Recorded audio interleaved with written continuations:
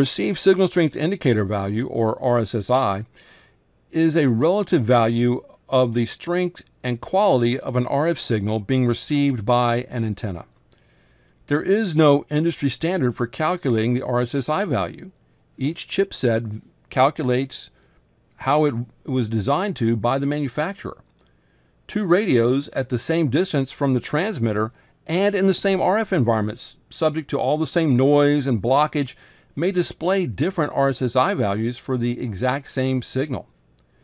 The 802.11 standard states that RSSI is intended to be used in a relative manner and that absolute accuracy of the RSSI reading is not specified. It is usually measured during the reception of the 802.11 frame preamble. The RSSI will be seen as negative dBm values. As you learned earlier, an RF signal weakens as it propagates. The largest portion of loss comes at about 5 meters away from the antenna of the transmitter. This loss is exponential, meaning the farther away the receiver is from the transmitter, the weaker the signal is going to appear to be in the RSSI values. In our previous example of RF math calculation, the EIRP was 20 dBm or 100 milliwatts. An intended receiver at a short distance away may actually have an RSSI value for that same signal of a mere negative 40 dBm. Relatively speaking, this is a weak signal compared to the EIRP.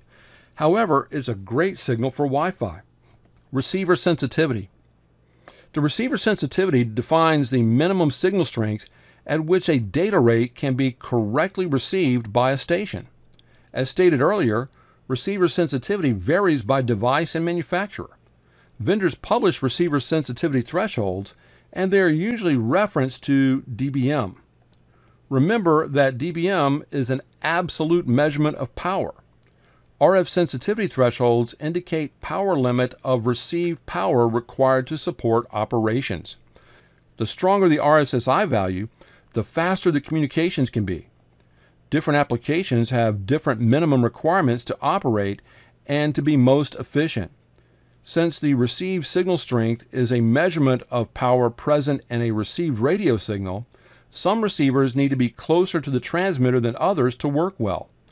Receiving devices at different distances from the transmitter will receive the signal at different power levels due to the propagation and obstructions in the airspace. Due to the allowed industry variance in RSSI calculations, it is important to plan your wireless LAN deployments around the needs of the client devices. For example, some Wi-Fi phones need a received signal strength indicator value of negative 67 or better to work properly, while others require a value of neg 65 dBm or better. You need to research the devices used within your deployments and build the environments to support those devices and the applications that they are using. Remember that there is no industry standard for the calculation of the RSSI values by the receiver, as they are determined by the chipset that the device is using. It is of great importance when designing wireless networks to know the requirements of the intended client devices and applications. A deployment that works well for a laptop may not work at all for voice-over Wi-Fi phones or location tracking.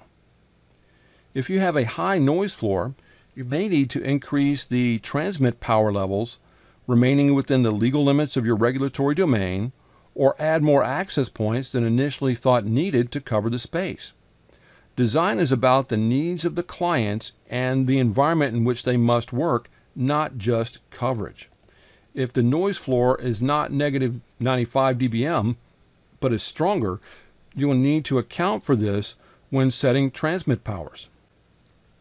Some of the most common RSSI values used in deployments are negative 80 dBm for basic connectivity, negative 70 dBm for high-speed connectivity, negative 67 to maybe neg 65 for voice depending on the particular phones you're using, and neg 62 for location tracking.